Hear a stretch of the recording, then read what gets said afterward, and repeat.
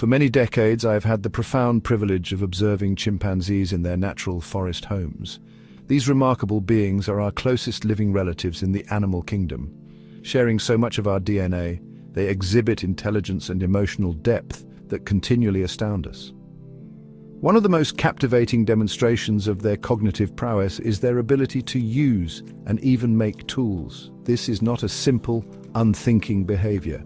Instead, it is a complex skill that reveals a mind capable of planning, understanding cause and effect, and even passing knowledge through generations. Studying their tool use opens a precious window into their world and perhaps into our own ancient past. It is a journey of discovery that reminds us how interconnected life on this planet truly is.